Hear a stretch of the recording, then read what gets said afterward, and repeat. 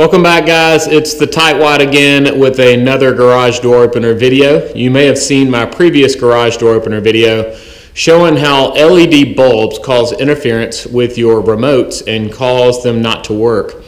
So whenever you leave your house and try to close your garage door remotes do not work because the lights are illuminated on the motor up here.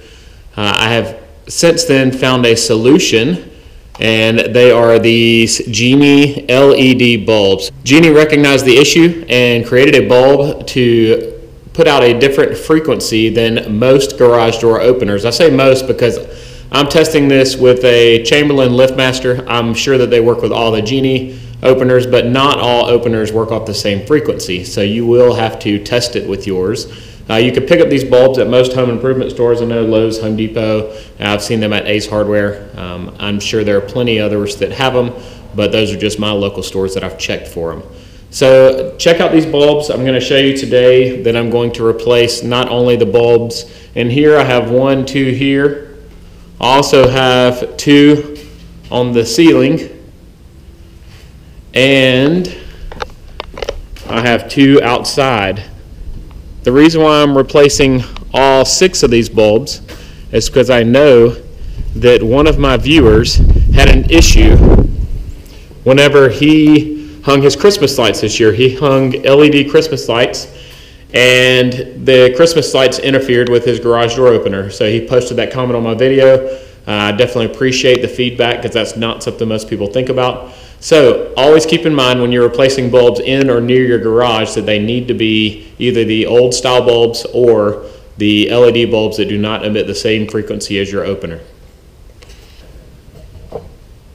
So the first thing I'm going to do today is replace these bulbs. You can see one of these is already out, so I'm going to install the new bulbs up here.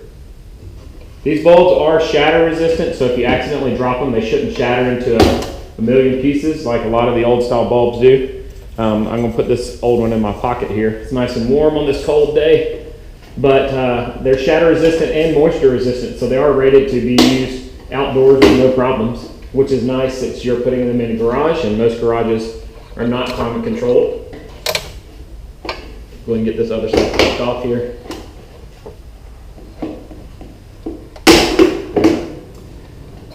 So much harder to do this when it's cold outside because the plastic is not as pliable.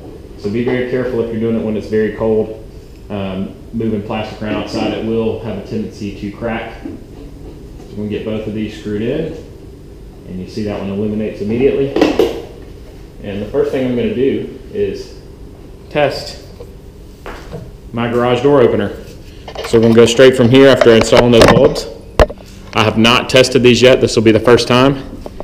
I'm going to punch in the code on my garage door opener here and see if it works. No, I'm not letting you see my garage door opener code. And you see that it does work. We'll go ahead and stop it.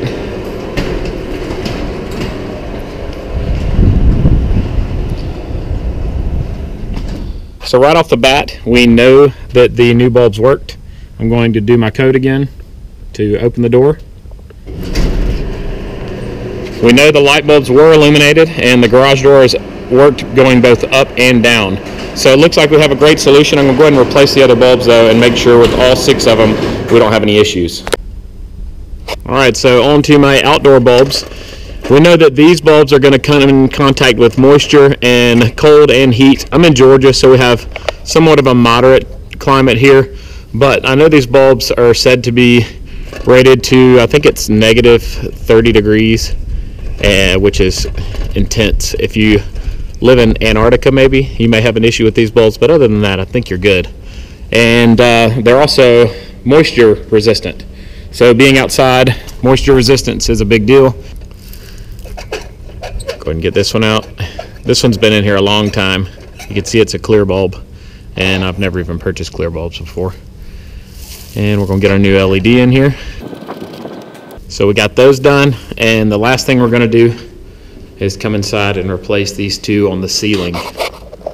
One note I do want to make sure I talk about is the fact that Genie did send me these 6 bulbs at no cost to myself, but did not pay me to do any kind of product endorsement. She just said that I could make a video showing how their product worked, which benefits me, benefits my viewers, and benefits them. But this is not a paid endorsement. I did assure her that I would give an honest analysis of the bulbs. I would not sugarcoat anything, as with all of my other videos. I do not do paid product placements because I want you to have honest feedback. I know we have so much commercialization out there. I always want to give you the honest answer. All right, I have all 6 lights on now.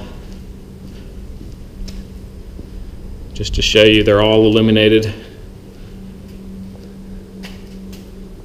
And I'm actually going to use my truck garage door opener now to make sure that it works with this remote as well.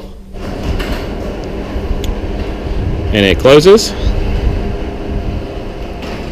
with all 6 lights illuminated, so it stops our problem that I was having before. And then I'm going to push it once and it opens right back up. So guys, I hope you found this video helpful. It's a great tip for homeowners. Share this on your Facebook for your neighbors. This is an annoying problem that most people just deal with. Once it happens, they'll call out a repairman. The repairman hopefully is honest and tells them the solution, but they may come in and try to replace this whole box for them, which can be very costly to have someone else do it. I think the box themselves for this size are a few $100s plus installation cost for the person doing it. Make sure you share this with your friends. Subscribe to my channel for other home repairs like this and others. If you want to see my original video, I will have it linked on the screen at the end of the video, and I'll have a few other ones linked. If you have any questions or comments, leave them down below, and I hope you guys have a great day.